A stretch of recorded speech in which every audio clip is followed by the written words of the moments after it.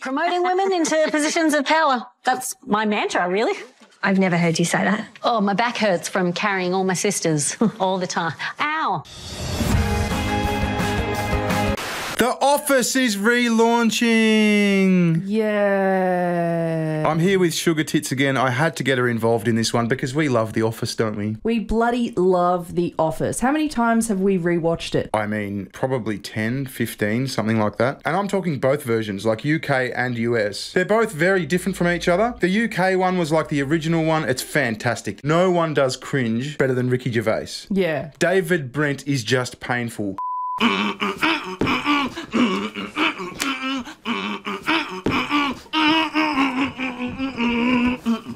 But then Michael Scott sort of took over. Steve Carell. Steve Carell, yeah. And he came pretty damn close to Ricky Gervais, but in his own way.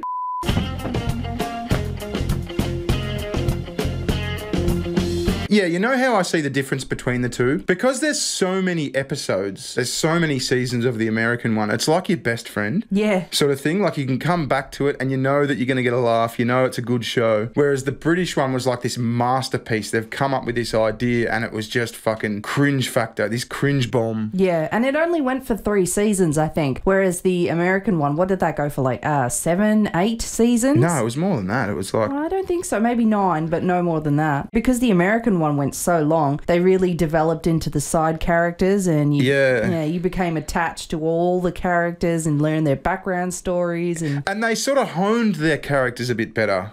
Yes, I have a wig for every single person in the office. You never know when you're going to need to bear a passing resemblance to someone. Because the UK one was so short, they sort of hadn't grown into their characters. Yeah. Whereas, like, I mean, some of the earlier American officers were fucking just classic. Let me ask you, is there a term besides Mexican that you prefer? Something less offensive? Mexican isn't offensive. Well, it has certain connotations.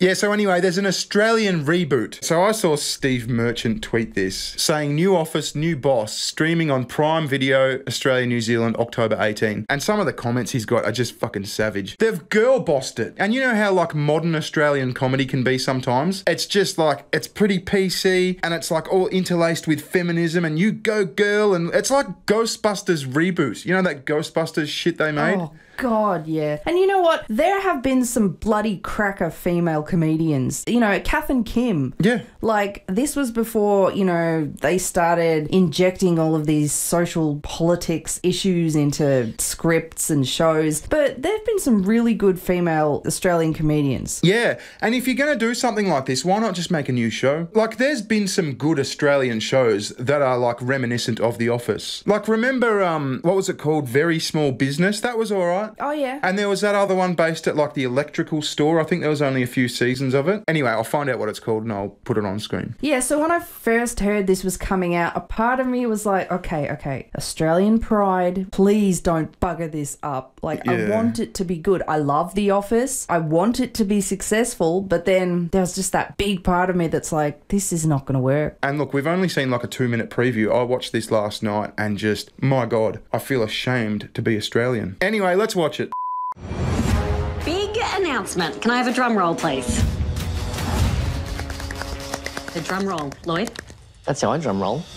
Oh, that's the first joke to introduce this to the world, to try and get people to want to watch this, and that was shit. Yeah. What the fuck? She's already annoying the crap out of me.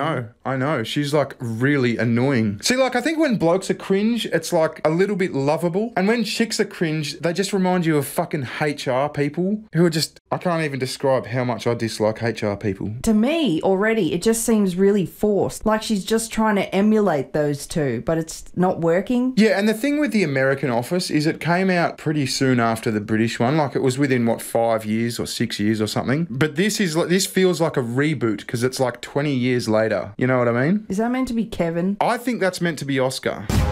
People ask me, how can I become a great boss? And the answer is having a happy staff that love you. This is a proper HR nightmare. See, I reckon that's Oscar. Oscar was always the guy to be like, oh my God, this office is a nightmare, sort of thing. I guess. As of today, we are all back in the office full time. What? That's not good news. That guy eating the peaches, I think he's meant to be Creed. You know how he'd always be eating like mung beans or something? Yeah, I'm not sure. Creed was never really a big speaking role, was he? But it's hard to pick just from these tiny little clips who's trying to be who. Or even if they're going that way and trying to reimagine these characters with new Australian actors.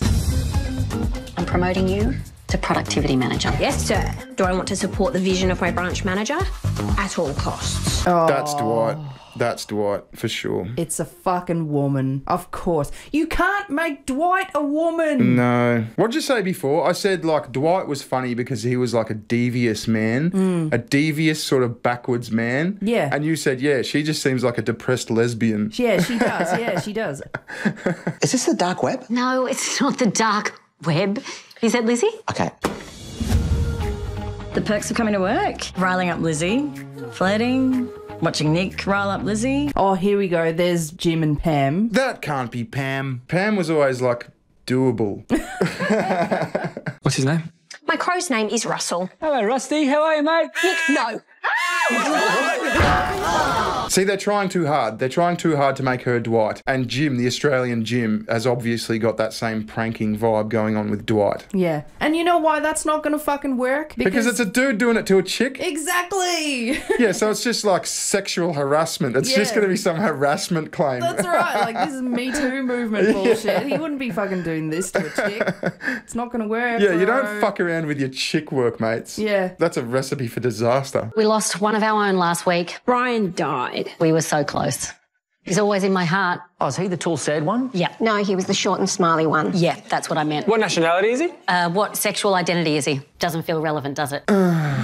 It's just not good. It's not good. Yeah, it's like they've tried to throw in these buzzwords for like the modern times. Even the American Office, and I know it was a different time, but some of the episodes now, like if you go back and watch them, they've cut parts out to fit in with Have the... they? Oh, yeah. What, on Netflix or something? Yeah, but that was in a time where they at least weren't afraid of this PC Brigade bullshit. Like, this has been made in the PC Brigade bullshit era. They have scripted this around being PC, and it sucks a dick.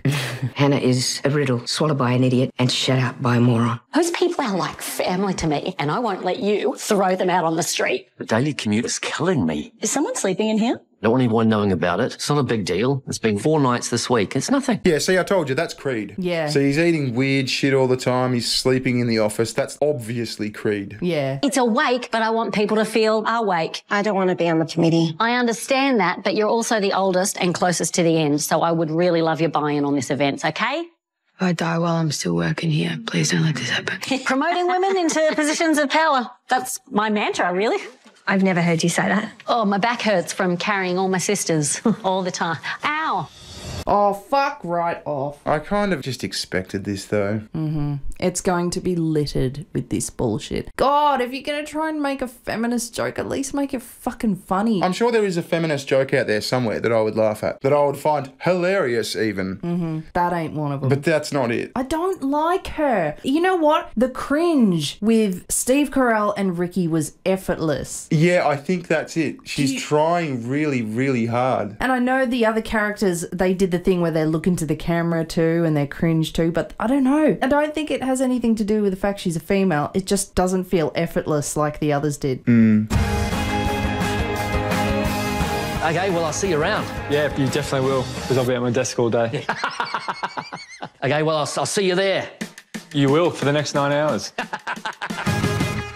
So that was the best 2 minutes they had to offer. I suppose you don't have to put your best 2 minutes into the preview, but that's really what you chose for the preview? Like, you were in the editing room and you went, yeah, this is the 2 minutes that's going to sell this. There was not one joke in there. I didn't laugh once. No, not once, no. It's shameful too. I feel ashamed that this is Australian and this is what we've put on offer for one of the greatest shows ever, The Office, which people around the world are going to be watching. You know what this has vibes of? Remember when the Americans tried to do Kath and Kim. Yes. That was fucking shit. That was so shit. They just didn't get it. And I think that cringe thing, like, it worked really well with Ricky Gervais, obviously, because he created it. But then the Americans took that and they did it really, really well. Like, Steve Carell does cringe super well. Yeah. And you'll remember in the start, it was pretty much, you know, just carbon copy. It was like that, I think it was the pilot, and it was just the same. You know, you could tell the actors were really trying to base their characters off the English version. But then it didn't take long. Within about 4 or 5 episodes in the first season, you could really see they were moving in their own direction. Yeah. I think Australian cringe is just a lot different. Like, going back to the Kath and Kim Australia versus America one, the Americans can't replicate Australian cringe. And I don't think Australia can replicate American cringe either. And the British was just like a